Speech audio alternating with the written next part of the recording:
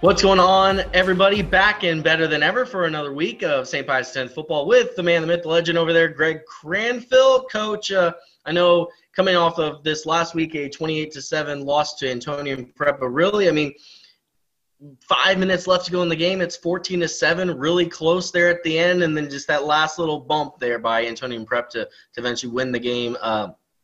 Talk about that. Talk about, I guess, just being so close throughout the whole game and then how it kind of finished. Yeah, I think the whole idea or the whole concept of the game was just who's going to make more mistakes, because both of us were able to control the ball. But, you know, one of our scoring drive, I think, was 15 or 16 plays long. It's just the fact that you had to earn everything that you were going to get on Friday for both teams. Like, I thought our defense played well. I thought Antonian converted third downs, which was huge, and we converted third downs. It's just when we got down to it, we had penalties in the wrong positions during the game, which cost us yardage on key drives. And then we also turned the ball over 3 times, and they didn't turn the ball over, which to me was probably the biggest part of the game. I think we got outplayed special teams. There's no doubt, and I put that responsibility back on myself to get my team and our team better prepared for those situations. Also, I look at video, and when it comes to the plan that we have in place, I don't think there's anything wrong with the plan in place. We've just got to get the right guys in the right spots, so that way we can execute the plan that we have in place. There's no magic recipe, for winning football games. I promise you, if it were, everybody would be paid millions of dollars to get it. It comes down to hard work and execution. And on Friday night, Antonian Prep did that late in the fourth quarter, and we got beat. We talk about some of your players of the week. The Raising Cane's Caniac Offensive Player of the Week, Vincent Dusha. Nice game for him, 12 catches for 140 yards. And I feel like we've seen his name before. Has he kind of just emerged throughout this season and become a bigger and bigger weapon for this offensive unit? Absolutely. And I mean, here's a guy that at the first of the year we had big hopes as being our number 2 wide receiver, or possibly our number 3 wide receiver. And with Logan going down early in the year, Vincent kind of had to elevate his game. And then we lost a corner. Well, we actually lost both of our corners early in the season. And Vincent had to step up there as well. So you're talking about a kid that we wanted to have an important role now, who has a ginormous role starting for us both offensively and defensively. And he's playing his tail off, Obviously, he'll be the first to tell you that there are things that he needs to get better at in order for this team to be, at the next level. But he's working every day and trying to do those things. I kept him yesterday after practice, and we probably watched 45 more minutes of video, just evaluating his game so that he could find things that he needs to improve on. So really impressed with the job that he's done this year, and looking for even bigger and better things for his future. And I know it's got to get you excited that, when you do get a Logan Tanner back here, hopefully in a couple of weeks, then you have another weapon where teams can't just key on Logan and say, hey, we really need to cover this guy. Well, when Vincent's on the other side. Correct. And now you kind of have another weapon to spread that defense out. How much does that help you when you do have these extra pieces that are elevating their game to where defensive units have to kind of respect their game a little bit? Absolutely. And I think that's an important part. We believe that everything happens for a reason. And ideally, what we're looking for is to try to make a push once we get to the playoffs. And we're hoping that everything that has happened, this is very a glass half full theory that we have right here, but we're hoping that everything that has happened to us in the past is preparing us for a bright future. One of those things exactly, putting Vincent and Jackson Mobley and guys like that in situations right now throughout this course of, or this part of our season. Hopefully when we get a couple more of those pieces back, another one that we're missing is Nathaniel Lolo, who is a huge piece of what we do. Once we get those guys back and ready to play, we hope that the elevation of those other guys' game even make us a more explosive on offense. And right now, I mean, it's not rocket science. We're struggling offensively. Our defense is playing pretty well. You know, we gave up less than 200 yards, you know, of total offense a couple of times this year and have ended up not winning the football game, you know. It's a situation in which I wrote on the board on Monday morning, we have got to learn to finish. And that's both offensively and defensively. But, you know, the kids in that locker room, they're fighting their tails off. Our offensive line is playing as good as I've had in a long, long time. And those kids are coming to work every day and just fighting. And we appreciate it. Defensive line, secondary, all of it. You know, there's not one kid in that locker room that I feel like is licking wounds and feeling sorry for themselves. They're all wanting to do what's necessary, and that's exciting for me and helps me come to work every day with a smile on my face, knowing that we've got good kids and knowing that we've got hardworking kids that were raised the right way, and that's important for us. You talk about the defensive unit and Carson Hens. Once again, we got co-defensive players of the week this week for the first time this season. Carson Hens, 4 solo tackles, 6 assists, 2 sacks, 2 tackles for loss. Then Burke Badenfield, we've seen his name before this season. Right. 3 solo, 6 assists, 1 pass deflection. You know, let's start with Burke because we talk a lot about Carson. Is Burke another one of those guys like a Vincent who has just continued to elevate his game throughout the season, has gotten better week after week, and now we're seeing the fruits of that labor? Right, and Burke's always been an outstanding athlete. I mean, let's go back to last season when he was, you know, he and Carson were top 2 tacklers until Burke suffered a season-ending injury last year. Then fast forwarding to this year, Burke was one of those guys preseason that we had a lot of conversations on what to do with Burke. Do we put Burke at tailback? Do we put Burke at safety? Do we put Burke at outside linebacker? And it's just because he's such a versatile and electrifying athlete that he can do so many different things. Burke has elevated his game as well his senior year, and that's a great thing. You know, we talk about it during the preseason that every senior should say when they graduate and they're gone that their senior season was their best season, that they played the best football that they could their senior season. And I think Burke is going to have no problem telling his children and his grandchildren one day that he prepared himself to have an outstanding senior year. And he's still got more to go. I'll give you a great story about Burke just the other day, or just yesterday. You know, our kickoff coverage is struggling. And Burke was one of the guys as a junior that led our special teams in tackling. And he came up to me and he goes, "Coach, I know I'm starting on offense right now. I know I'm starting on defense right now. But if you want me to be on that kickoff coverage team, put my name down." And I'm like, "Brother, you got it." And it's that type of kid that St. Pius is full of, that are all willing to do whatever they need to do to help this team and help this school. And I'm proud of what Burke has become and excited about what he can do in the future. And, you know, we talk about Burke and we talk about Carson Hens. We've talked about Carson Hens all season long. I remember seeing Carson last season, and there's part of me where it's like, man, like, you know, the colleges need to be looking at this dude. Like, he produced this consistently. And I think sometimes, like, you know, and I don't know all his measurables, like height and weight and all these things, but sometimes I think colleges get caught up on, well, is this guy 5'9" or is he 6 foot, or is he like that? But for me, and you can agree or disagree, for me, what I see when I watch Carson Hens play, it doesn't matter how tall he is or how big he is. That guy is going to put his helmet down, and he's going to go downhill, and he's going to knock somebody down because of his heart inside his chest and how much he's going to play. I would assume you agree with that statement. No, it's 10,000,000%. Carson's another guy, you know. Preseason, we had Matt Gedeke, who was our short snapper, who suffered an injury. Then Logan Tanner goes to short snapper, who, again, suffered an injury. So we're to our 3rd string short snapper, and we really didn't have one at that point. You know, it was about – we were talking about bringing up a JV guy, And lo and behold, who walks up to me? Carson Hentz walks up and he says, Coach, I'll do it, man. I'll start working, whatever I need to do. So we put him into that role.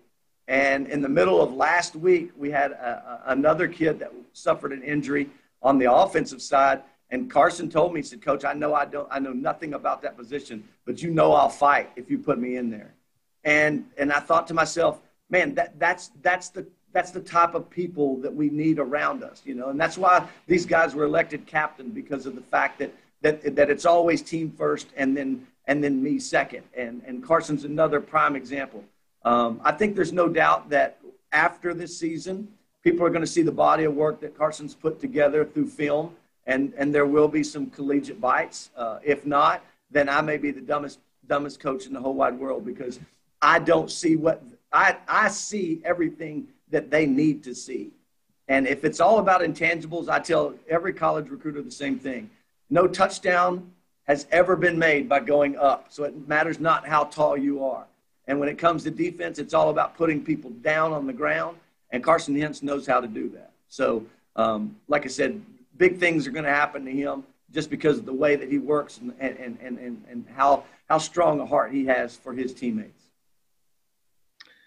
And then your other two players of the week, special teams player of the week, Tanner Hansen, and then scout team player of the week, Ethan White. Talk about those two players and why they got the nod this week. Yeah, like I said, there weren't a lot of special teams highlights for us this week, in my opinion. I know I'm very critical on that, but we take pride in doing things well in all three phases of the game. And it's sad that a couple of missed tackles make you feel bad about the unit, but it's the reality of what we do as coaches.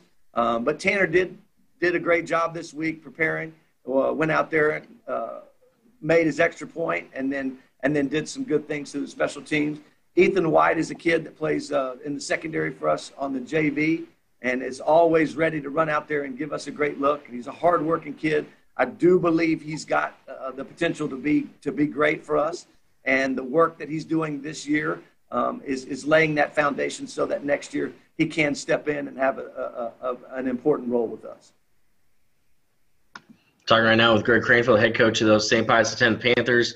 I know this week take on Central Catholic in district play. Then next week it's St. Thomas, and then you get San Antonio Christian. Those are the final three games of the district season for your squad. And I know getting guys back is going to be key and stuff like that. I know coaches, and I know you'll probably say it's one game at a time. You take it one game at a time and stuff like that. But do you start kind of forecasting and looking like, okay, if we do this, this, and this, we can be here if this doesn't go our way? And I know we talked about this earlier in the season with standings and stuff, but with only 3 district games left, do you really start evaluating those teams and kind of seeing what's coming down the pipe? I think it's just a matter of being prepared for any situation. And I think in order to do that, yes, there is some forecasting that you have to look down the road and see what's coming up. But also, I think that there's a huge part in what you're saying. There's some validity in what you're saying about just the next step in the process.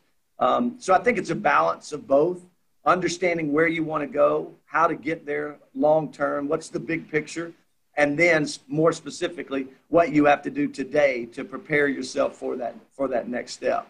And we've told each other this since we started. Things change every single day. And I think there's no doubt that you've got to prepare yourself for it. I look at it much like playing golf. When you step up on the tee, ideally your focus is on the end, but you've got to concentrate everything you've got on that next shot because birdie is what you're after. But if the first shot you take, you spray into the woods, then you refocus and go, you know what, par's not a bad score right here. So take out all the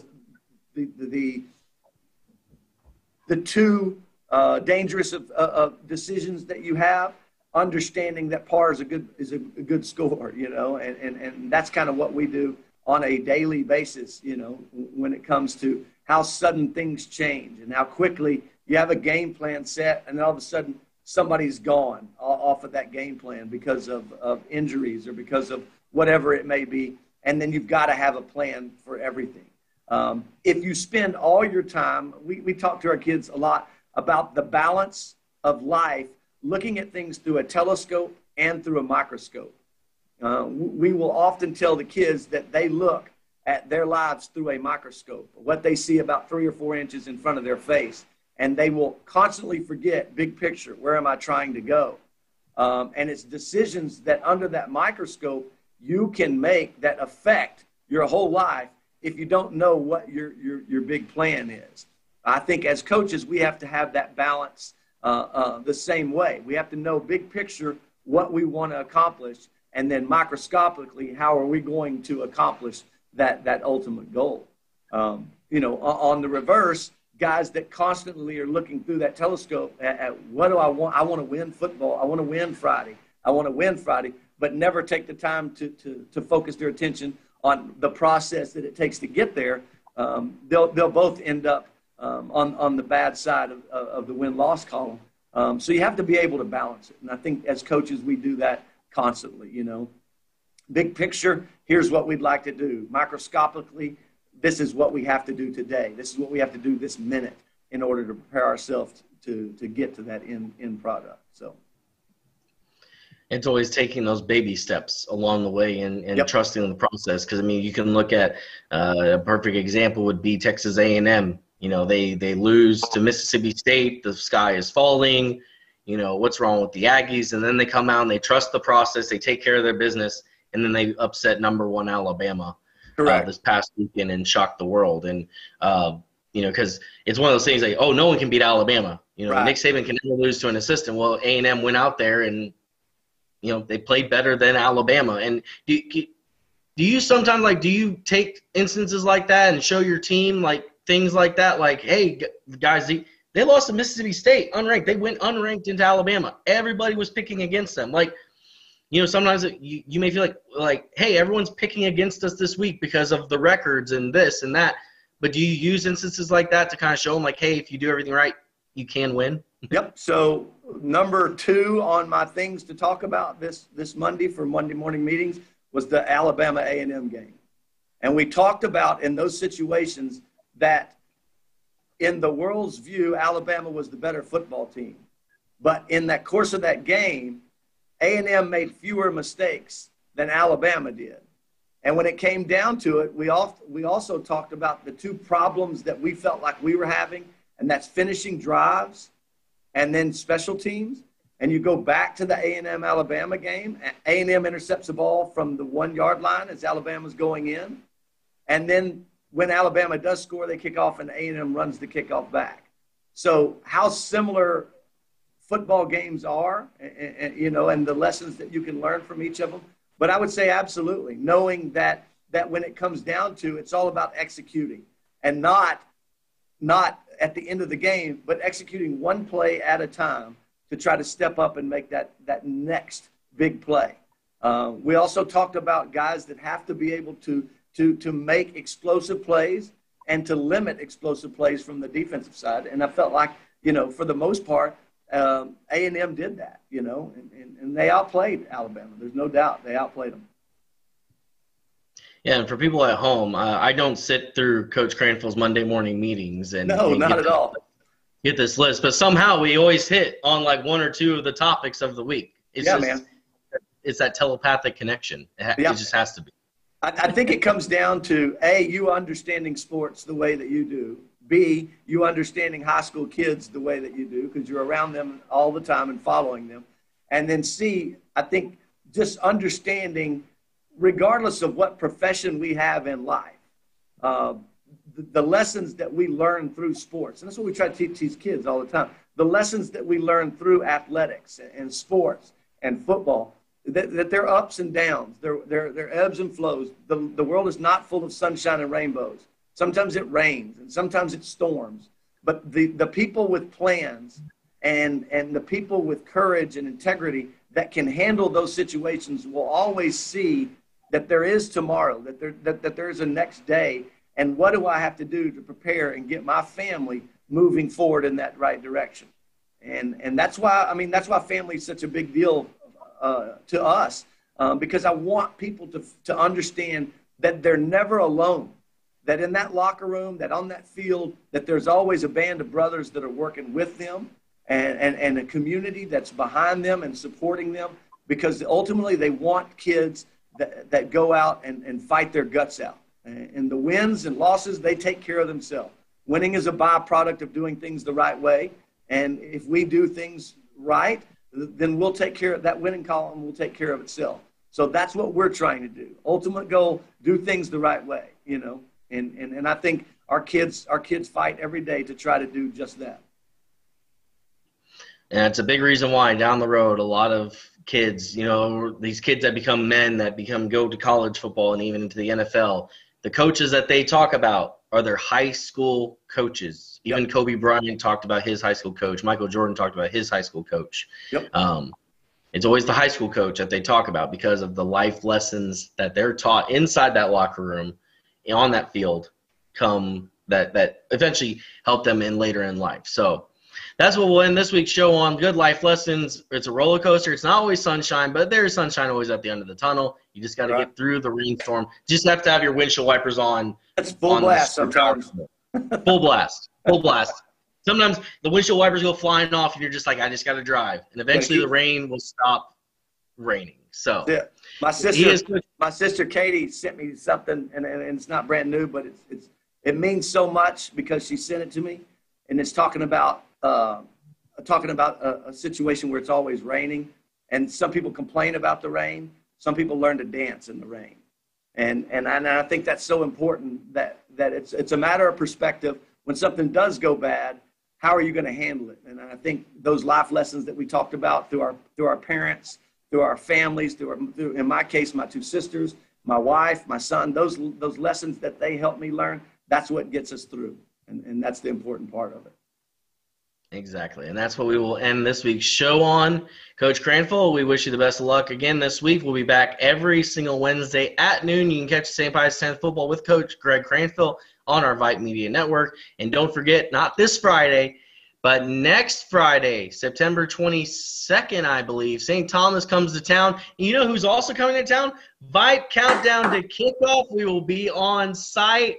St. Pius X students, we need you there. Signs, noisemakers, cheerleaders, need the whole thing. We need college game day-esque atmosphere. We will be on campus, St. Pius X. I might even swing by Coach Cranfill's office beforehand, see what's going on. Remind yourself not to wear orange, or you'll disappear in here. So that's true. That's true. We'll see everybody next week, and if don't forget, next Friday night, the 22nd, we will be on campus at St. Pius X Countdown to Kickoff. See everybody next week. Go Panthers.